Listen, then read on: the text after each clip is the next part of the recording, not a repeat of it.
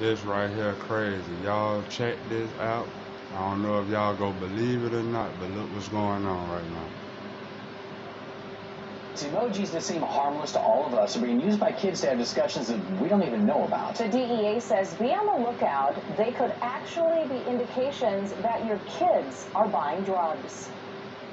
Grapes, a purple heart, and a baby bottle. 3 innocuous emojis one can text or post to most obviously communicate a handful of innocent things. Or, according to the Drug Enforcement Administration, it could also mean cough syrup sold, dealt, and purchased to get high. You know, this is pretty prevalent, and it's taking place all over the country. John Jay College of Criminal Justice Assistant Professor of Public Policy Adam Scott Want looked at the DEA's recently released emoji drug code decoded chart and found none of this surprising. Criminals have always encoded their illegal activity.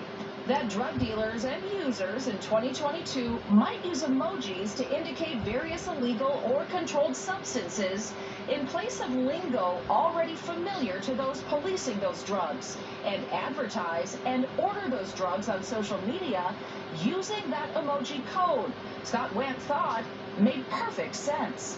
Some of the emojis, like a puff of smoke, are really obvious.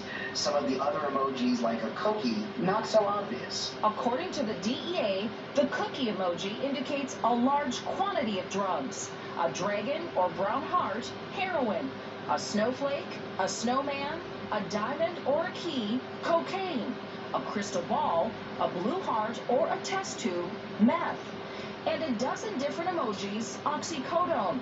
With this emoji code already cracked, Scott Want expected law enforcement to search for said emojis online in hopes of identifying possible drug dealers. It's not really that much of a challenge. Well, experts are now advising parents to look for these emojis on their electronic devices in their homes and to monitor their kids' cell phones every once in a while just so you can see what they're up to.